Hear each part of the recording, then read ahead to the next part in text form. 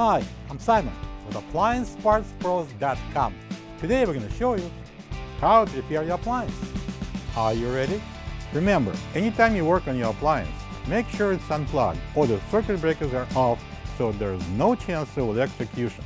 In this video, we'll show you how to replace the door hinge in a Whirlpool dryer. It's going to be a very easy repair. Should only take a few minutes to show you how to do it. For this job, we're going to need a Phillips screwdriver. When you open up the package, you're going to get a new door hinge. This is a complex door hinge that connects the door to the dryer's front panel. The hinge allows the door to swing open completely out of the way. Check and replace the door hinge if the door won't stay in place or won't close properly.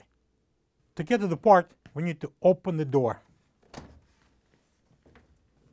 Alright, so now we need to remove this hinge from the cabinet. We have 5 Phillips screws. I'm going to use this Phillips screwdriver. I'm going to take out the screws so we can remove the hinge.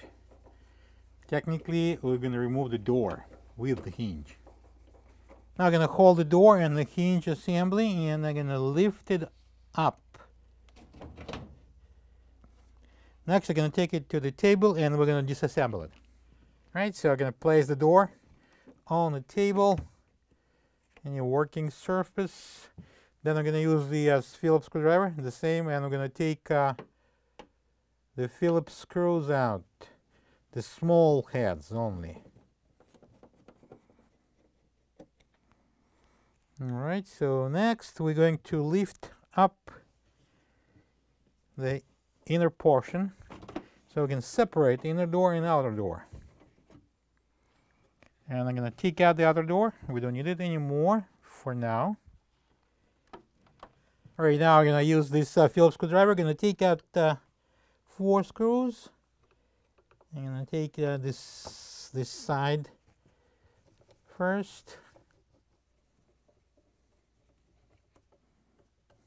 And I'm going to lift up the door so we can have the hinge completely out. This is the old door hinge next to the new one. If you don't have this part, you can get it from AppliancePartsPros.com. The hinge is going to be mounted this way, and it's very easy. You don't have to worry about matching the holes because we've got 2 pilot pins on the hinge and there's 2 pilot holes on the door. So what we need to do is just insert those pins into the holes.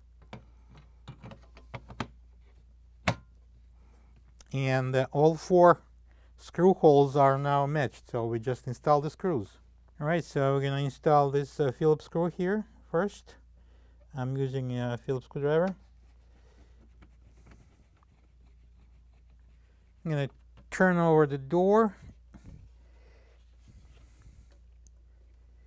And we're going to put 2 more Phillips screws in there using the same Phillips screwdriver. Alright, so we're going to slide it outside a little bit. So we're going to bring in the outer door. Alright, so we're going to bring in the outer door. And I'm going to install the inner door. And then we're going to secure them together. And now we'll have those 5 Phillips screws. And we're going to secure these 2 doors together.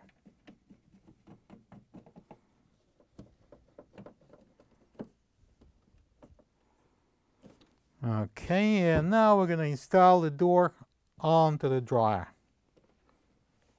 Right, so we're going to bring the door and we're going to hang it on first before we're going to install the screws.